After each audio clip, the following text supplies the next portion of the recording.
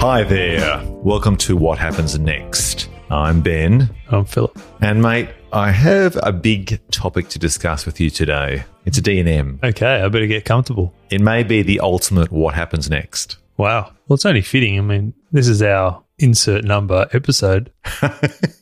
It's about time for a bit of retrospection. Yeah, well, that's coincidentally the question I wanted to ask you. Oh, okay. I want to talk to you about the idea of looking backwards, not forwards. Do you know what I mean when I say that? Yeah, so someone who may dwell on the past and by doing so are afraid of failure so they don't actually progress with their life, or someone who may have colloquially peaked in high school and like the famous Uncle Rico character in Napoleon Dynamite who's in his mid-40s still replaying the final football game of his career in high school, and if only the coach put me in fourth quarter, we could have gone state, as he famously keeps repeating throughout the film. Yeah, exactly. Uncle Rico would be a classic in terms of someone spending more time looking back than looking forward. But I think we all do it to a certain extent, and it is fun to do. It's a bit therapeutic to do at times, but perhaps it may also be counterproductive to a fruitful life. Do you do it yourself much? Do you tend to reflect back in regards to nostalgia, which is the positive way of doing that, or the negative version is the shoulda, woulda, coulda idea of looking back and looking at missed opportunities, or had I pivoted left instead of right, I might have ended up here, or had I done that, not this, I would have ended up there. Do you tend to do either of those? I think I do a bit of both, but I think I'm probably better at keeping it to a nostalgic, indulgent, what about when, how good was that when we were like that, X, Y, Z, as opposed to, oh shit, if only I'd stayed at uni longer or done a different degree, or if only I hadn't spent so much time with that girl who ultimately broke my heart, or, that sort of. For example. No, exactly. I mean, talk about someone else. No, it's funny, isn't it? It's basically the negative and positive version of the same thing. Yeah. And you might not realize that you're doing it because you think, what's wrong with that? But maybe it just sort of digs up all this negativity or positivity, but it's positivity in the past. Like I remember talking to you once where we were talking about our lives and getting quite involved in a big D&M, and it became apparent that we had been out of school for longer than we had been alive when we left school. Yeah. That's when you sort of go, yeah, I mean, school is such a massive part of your life, but once you've been away from it for that period of time, it's defining in a way, and it can have a big impact on how you turn out, and it can impact on your friends and your lifestyle afterwards, but it can also have a negative impact on you if you let it. And I think a lot of people who may have been bullied at school or didn't achieve what they wanted out of school can let it sort of govern how they live their life, whereas if you can just see it for what it is, and you are still no matter what happened at school, you're still in a position to make the most out of your life if you want to. It may be easy for you if you got a good mark at school, or if you had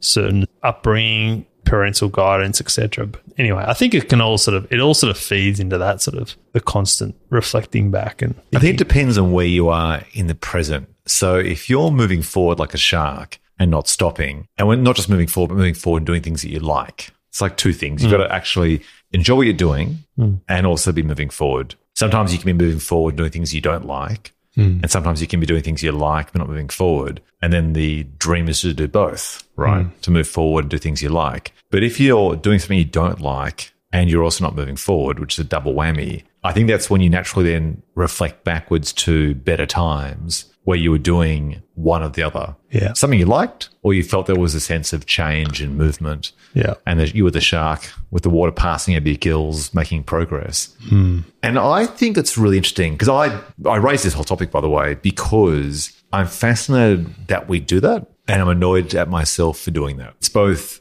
a general observation about people, it's me, but I'm also a victim of it. Yeah. I wasn't the school jock that scored the winning try or the winning six on the last ball of cricket or, No. I scored two. Oh. I had other successes at school in other ways, like academia and art and so on. Chicks at the Catholic boys' school. Brothers. Teachers. Priests, yeah. But I do think it's amazing that when you've got condensed periods in your life, such as school, another good example for both of us is college at university. You can be somewhere for only a tiny window in proportion to the rest of your life. Let's say 1 or 2 years. Or you rent with a particular flatmate or flatmates for 6 to 12 months. Yeah. Yet because it's been such a formative, intense experience, feels like it's got a weight or a value beyond that time period. Yeah. Like I look back at college, for example, and a couple of group houses, and I was only in each of those for 1 year. But it has left a resonance or a scar or a wonderful memory groove that is so disproportionate to other years of my life, which just fly by. I can look to the early 2000s and go, where did that year go? But another example is I worked with Hugh briefly post-school, and I'd see you every day, and I was in that job where we'd work and spend lunchtimes together and go for walks and chit-chat and so on. You go traveling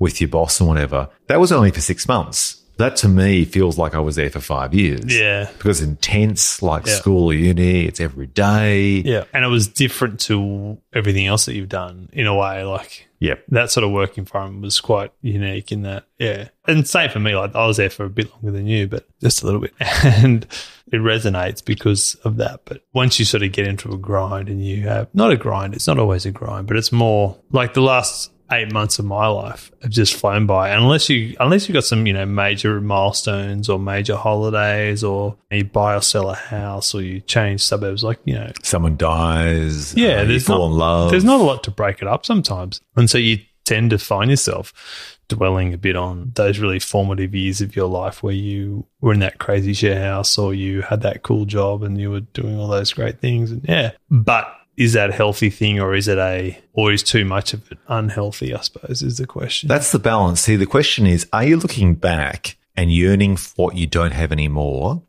Or are you looking back and perhaps taking lessons from the past and saying, oh, okay, I was happier at this point. I'm not as happy now. What can I learn from what I did beforehand? Yeah. So it's constructive, but you're trying to reflect on it to then apply those lessons to the future. So let's just say, for example, you're in an office job and you're sitting down on your bum all day and you're feeling really just slobbish and whatever because your job's very static. But you look back at when you used to riding your bike around much more for public transport, and your job involved standing and sitting and moving around, and you just felt more active. That'd be an example of saying, yeah, you know what, I don't go to the gym anymore. I don't ride my bike. I kind of drive. I catch public transport. My job's very sedentary. There are examples where you can look back and say, okay, I clearly did something right that made me feel better about myself and my health, my weight, and my, psychological state. The danger, I suppose, is when you look back, yearn for it, don't do anything in the present to change where you are, and it just becomes this case of watching the movie Face Off or Con Air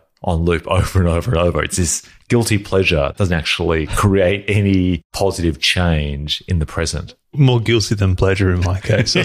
That's it.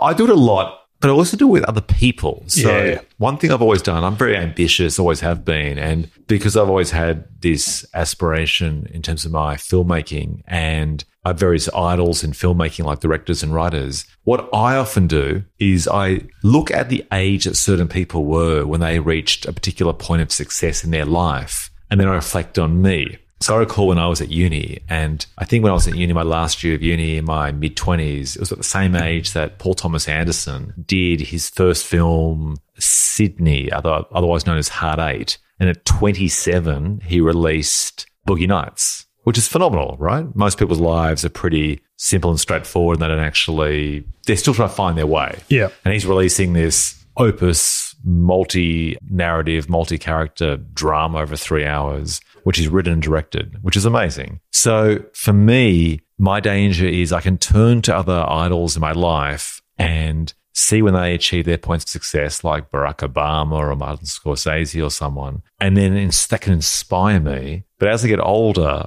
and then you realize that a lot of people you revere have reached those points in their life beyond 25, 30, 35, 40, then what happens is you start becoming a bit more despondent because you sort of feel like time's running out because you're closer to the age that, let's just say, Barack Obama was when he became president than when he graduated from university or something like that. Oh, no pressure. I agree with what you were saying in terms of you tend to indulge in nostalgia with other people who were there with you at the time or who are similarly nostalgic about those types of times, like the share house living or that kind of vibe. But I think there's also a third category, which can be the person who he or she doesn't so much live in the present as a sort of a conscious decision, as more of someone who just kind of drifts along, without a huge amount of ambition, without a huge amount of goal setting. So there isn't reflection either into the past or the future. Yeah. So there's, right. And they can quite happily think about their time in their past without any sort of judgment or envy. Yeah. Or no sort of, oh, I wish I'd done that, or why did I do that? Doesn't beat themselves up too much about it. They just look back on it for what it was, and it's almost like everything I've done in my life has led me to this point, and it's all happened for a reason. And why try and not so much? There are certain decisions you can make to sort of get where you want to be, but also things aren't too bad, and let's just see where they go. And I don't know.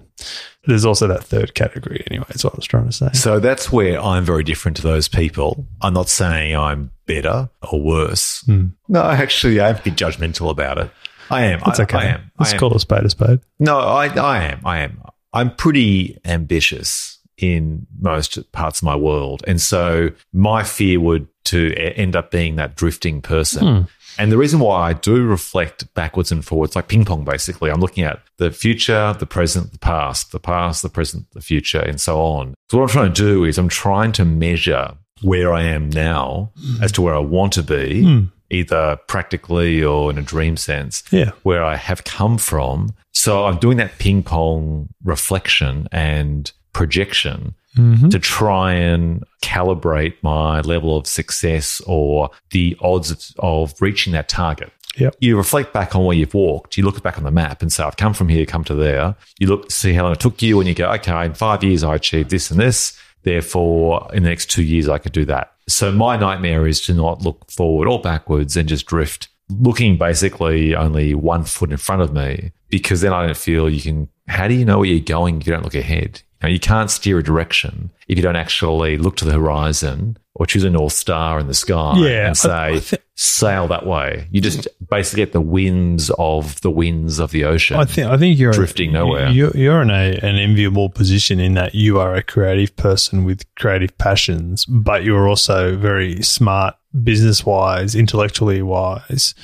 You're not just some crazy writer locked away in your cabin in the woods with a typewriter typing up screenplays. You are actually calculating and methodical and disciplined, etc. Yeah, it's a weird dichotomy, I suppose. Yeah, I think it's a bit unusual. There's probably not a lot of people who have those two types of skills that you have. Because it tends to be a bit of left brain, right brain at the same time. Yeah. There's a problem with that, though, is that what happens is you tend to perhaps curb excelling at one or the other because you're kind of kept in check by the other. Mm-hmm. So you don't perhaps go off to the very end of the road with, say, a creative project because pragmatism reins you in, or vice versa. You don't kind of go down the other side of the road because you're just not stimulated, you're bored, it seems too dry, and so that kind of brings you back. So it has its pros and cons. But yeah, I think it's right. Like plenty of artists I know would pursue something from their heart and park their head on the side. Yeah. They wouldn't even park their head consciously. They'd just follow their heart as a life choice. And for better or worse, turns out okay. Yeah. Or it just doesn't work out at all because they haven't forecasted potential potholes in the road to that journey. So what happens next? If you're in a situation and you're the sort of person who does have the danger of looking back too much, and not in a fun, nostalgic, let's shoot the breeze, have a few beers, tell stories kind of a way, but more in terms Which is fun, but more in a way that's basically a ball and chain to the present. What would you recommend people do to try and still maintain the fun side of nostalgic chit-chat and reflection, but without that hindrance that it's curbs sort of their future ambitions? It's sort of not getting lost in thinking that it's hard for people not to think that, they think about their first great love or their, how great it was at school or how great it was in those years after school when you had all that freedom before you had a mortgage and kids, and I'll go back there. And that can sort of lead to some dangerous life choices as you get older with that sort of Pollyanna outlook on the past. Whereas I think accepting it for what it was and that it was formative to an extent, but also it's not a sentence. It doesn't destine you to to a certain way of life or a certain path that you can stop and choose your own way, and to, you know, obviously to a certain extent, depending on your finances or your partner or your children or however, or your employment. You know, you can always have a tree change or a seed change, or pick up everyone and put them in a camper van, or you know, work part-time while you pursue that artistic passion or whatever it is. And you know, there are numerous examples of people who have been in a similar position to you and have packed it all in to do a complete U-turn, and accepting on that you are the master of your own destiny in a way. I think you nailed it earlier with that reference to finances and kids and debt and mortgage and whatever. I think what comes down is that when you're younger, you've got less balls and chain. So when you think about it, when you finish school, you don't have any debt, you don't have any money. So there's no fall, there's no money to spend to buy yourself into further debt. You generally don't have a relationship that's very long or deep, so you're not bound there. You don't have children, you don't have a job, which you're fearful of losing. So essentially, you don't have any encumbrances on your life, which means when you want to pivot left or right to try and change your mind to pursue alternative opportunities, there isn't much collateral damage if you do.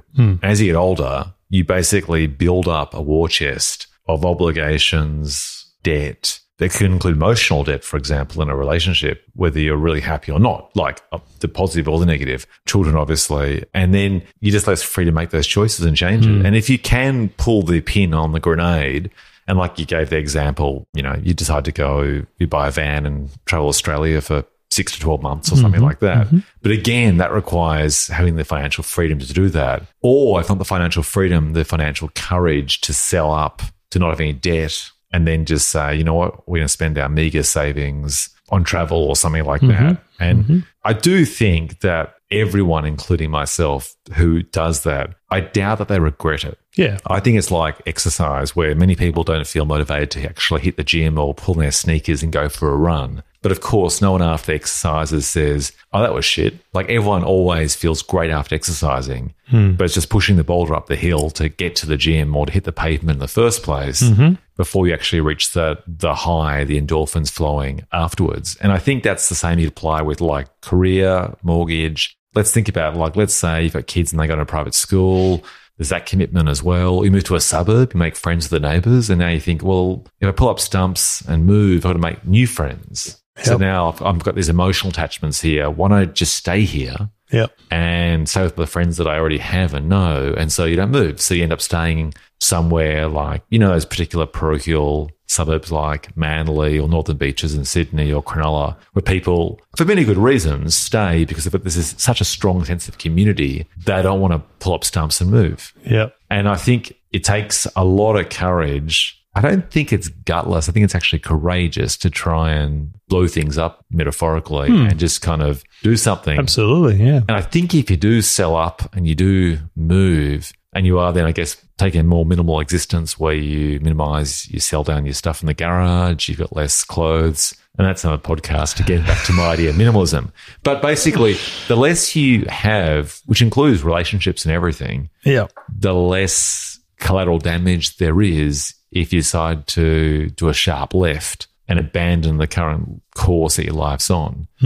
It's just that's easier said than done. And if you do that, people think, well, when I come back from my 6 to 12 month camper van holiday, I've got to buy back into the market. Where do I live? Et cetera, et cetera. Yeah. There are certainly people now who, if you've got a pretty tidy body and your missus has got a pretty tidy body, you know, you can Airbnb out your house for the year, parlay that money into a Sprinter van renovation, and you can live off the Instagram fame that you could garner from 12 months holiday. Have we discussed van life yet? Yeah, but it's pretty much, I mean... Have we? Yeah. On the podcast? Oh, maybe not on the podcast, but you're pretty much destined to a coastal 12 months because you basically both got to be wearing swimming costumes all the time, unless you're finding some pretty nice warm water billabongs or lagoons or something to swim in. And a very big expense account and fake tan, or do you naturally be of a more olive complexion? That all helps. You know, spend 6 months, bit of forward planning, get yourself into a bit of buff conditioning. Obviously, get the missus onto a bit of a...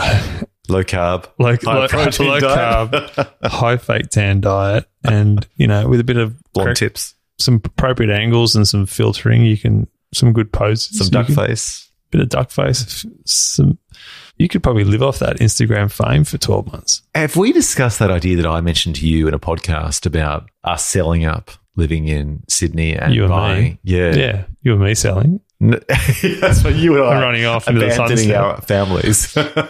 Podcasting from the back of a van every day. Every day. Every day. Just calling it as it is. A podcast a day. It's not bad. It's like vitamin C, right? Hold that thought. Exactly. That's some serious oral nutrition for the citizens of Australia and the world. Imagine that. No, it is funny because I started following #vanlife. These families, like one's called the Bucket List Family, that travel and document their journeys on YouTube in a very kind of iMovie, stock music, kind of corny, badly edited, cheesy way. Totally sincere people, lovely family of 3 kids, and they've spent 3 years, I think, traveling around the world. And I follow van lifers who aren't hot young 20-somethings, but more like families with a couple of kids buying a van. And we came really close. I haven't quite ruled it out, but for about 12 months up until just recently, we came really close to thinking, okay, if we decide to pack in our jobs or made redundant, Always would we doable. sell down, or if not sell down, maybe rent out? Because that's the irony, I think, about living in an expensive city like Sydney in Australia, that you can actually often rent or Airbnb your house for more than the mortgage repayments. You can make it or more work. than the rent. Yeah, you can make it work for And you. then take that money and then go van lifing for 6 to 12 months around Australia. And I have thought about that, and we came really close to doing it. But recently we pulled the pin on that whole idea because we went overseas with the kids, and it was 2 weeks traveling with the kids, full time. And I thought, you know what? I don't think I want to be around my kids 7 days a week, every week. Like, I love my kids. They're great. But yeah, I love your kids. They're good. yeah, I don't need to be around them 7 days a week. And also, I don't think I need to be around my beloved 7 days a week, and vice versa from her point of view. Like, Just quietly. we all enjoy our bit of time. Like, Don't worry, we'll edit this bit out, Penny. we all enjoy, just that 1 or 2 days a week just by ourselves. Or even if you go to work, as much as you may get frustrated by your work or your colleagues or whatever, or your clients, at least you get a break as well from your beloved, your family, your kids, and so on. And I've got to say, if you travel with your family and your lover 7 days a week, 24/7 for months on end, it could be absolutely spectacular, and you could reach a whole new connection with your family, which would be wonderful. Yep. Same time, No, incredibly stressful. We just and went away for the weekend, and it was 2.5 hours each way driving. and I'm not a very patient driver, and I get cabin fever after about an hour and 45, and I start In a car. I start singing to myself and singing out loud and making up rhymes of things to the music. or- And so I think that a full You day could be annoying. a full day of that sort of every depending on how often we wanted to move around with the van. But yeah, I mean, I think I'd be wearing tempers a bit thin, I think. You can't imagine like your beloved taking photographs of herself with her legs out and a book in front with a view of the beach with the van doors open. Oh, I can imagine it. I'm sure it will happen at one point, but not right now. I think vans are popular around Western Australia, Northern Territory in Australia and New Zealand. I mean, Australia, like America, is kind of built for vans because big land, big stretches. It's convenient to pull into a car park. And a lot of us who live on the East Coast, we've all done some of the major points along the East Coast. So if you want to challenge yourself or go somewhere really cool that you probably can't do in a car, you need to go in a van so you can stay overnight or with a tent. So what happens Those kind of next if places. you want to pull up stumps and do van life? What would be your expert advice as someone who's never done this? Someone who's never done this, well, you've got to get yourself a good van. I think a basic mechanics course would be handy to be able to change a tyre and, change the oil and work out what's wrong with your engine and stuff if you break down the middle of nowhere. Some bush tucker man skills. It depends how sort of remote you want to go. I mean, you want to go to a caravan park, then that's fine. Well, also You need to be able to master the art of small talk with 65, 70-year-old people wearing thongs and sitting in camper chairs with drinking VB stubbies in stubby having stubby holders. conversations about the value of their superannuation plan. Yeah, and the towing capacity of their forward drive. And, Yeah. how many newton meters of torque they get out of the V8 Nissan Patrol. Heavy litres of water Yeah. they can carry. What's the voltage on their hot water kettle. Yeah, and what CB frequency can we find them on if we want to talk to them down the highway? My in-laws go camping around Australia for, let's say 4 to 8 weeks per year. They four-wheel drive. They've got a very small, it's like a compact four-wheel drive. It's barely a four-wheel drive. It's one of those VW, not the Touareg. Tiguan. It might even be two-wheel drive, but basically soft has rotor. Yeah, soft rotor. It has the shell of a four-wheel drive and the illusion of a four-wheel drive lifestyle at a city price with probably city dynamics on the road. And they go traveling with a tent.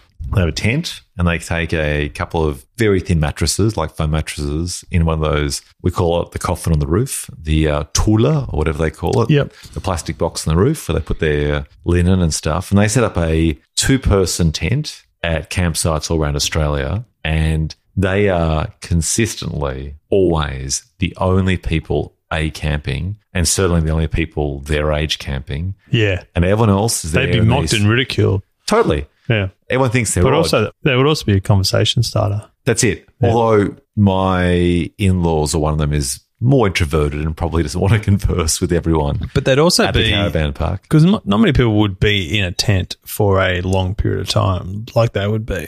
That's it. They only stay 3 nights at a time. But what they said really sucks now about traveling around Australia is that when you go to a campsite, there's the powered sites and the unpowered sites. And back in the day when people had caravans before these camper vans, they'd take the caravan to the powered site where you plug it in for electricity. And everyone in a regular tent would be in the unpowered site, which generally meant that if you were in an unpowered site, it was like low lying because tents are lower. It's quieter. People aren't watching TV on the television in their caravan. Yeah.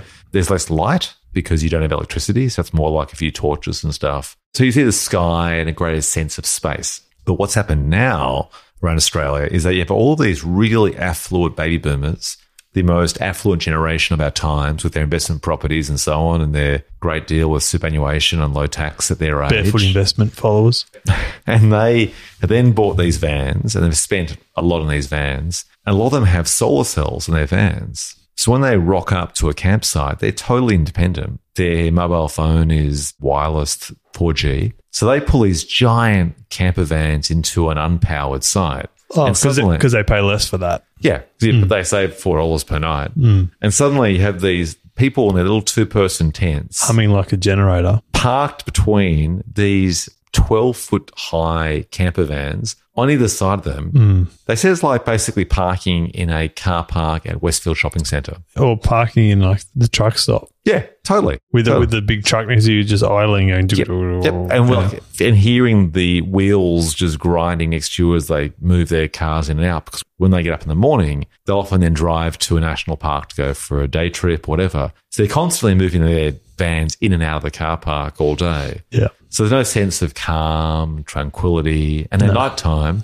they have their windows open, TVs blaring, aircon throbbing, usually powered from their solar cells. Just apparently it just ruins the entire experience. Maybe I will stay put then. Yeah. Or what you do is what I'm a big fan of. I follow this Instagram account. The username is This Moving House. And this character is a guy who's a former set builder, I think, for TV shows. And what he's done is he's got a full-time job now converting camper vans, but it's called stealth camping. So you basically have what appears to be a white tradie-style truck. Yeah, I like those ones. Yeah. Like an electrician's van, but it's usually a Mercedes Sprinter or a Volkswagen Crafter, I think, where you can stand up inside. And they put insulation in and basically wooden floorboards across the bottom and often on the wall and the ceiling. And you've got 2 bunks and a sink and everything there. But because you don't have any windows on the side or the back, the idea is that you can park outside a gym and no one identifies you as a backpacker. Exactly. Yeah. It just could appear that you could be just a tradie van, an electrician or a plumber or something. So you essentially then just go and use toilets at McDonald's, or you join a gym and you go and have showers at the same franchise like Fitness First all over Australia. You park in church car parks because no one bothers you there. But the idea is that you can basically park anywhere and you're just a big white van. But once you open the door, it's this whole little mini house all set up. It's pretty cool. And there's a sense That of does sound like good. adventurousness about it. Like, you know, Yeah. like it's a bit cheeky and illegal. But it also gives you flexibility and, yeah, you're not beholden to staying in caravan parks only. And Yeah, you park on the street anywhere. yeah. So I would recommend what happens next. If you're someone who's thinking about doing a massive change, or you've been made redundant, or you decide it's worth pulling the trigger yourself on your own career and just feeling dissatisfied, Go for it. and you want to still perhaps keep your house if you're, you know, a mortgagee, but you still want to like leave that little safety net there. Yeah. I think going for the idea of going in a camper van, maybe just for 3 months. Don't be too ambitious. I think 3 is a good number. I was You can get thinking pretty I was thinking that before. Yeah. Yeah. If it works out, you go for longer. But don't set up the dream of a year, which may be Yeah. unrealistic. Make it 3 months, which is only 12 weeks, like many European holidays, many people. And then if it works out, you can always extend it or revisit somewhere and stay longer. And then 3 months, if you were made redundant, for example, that would cover your redundancy basically. Enough time to get back, get a job, move back into your house. And things don't work out, free accommodation, parking on the street. Sounds good to me. Genius. All right, mate. Anything else you want to discuss tonight? No, Benny, Get I'm on your chest. going to go home and start doing some van research, I think. Oh, perfect. All right, well, you can find me. I'm Ben Phelps as my username on Instagram, Twitter, YouTube, and Patreon. And as always, Phil remains an enigma wrapped in a riddle who cannot be found on social media anywhere. Mate, until next time, peace out. See you, mate. Thank you.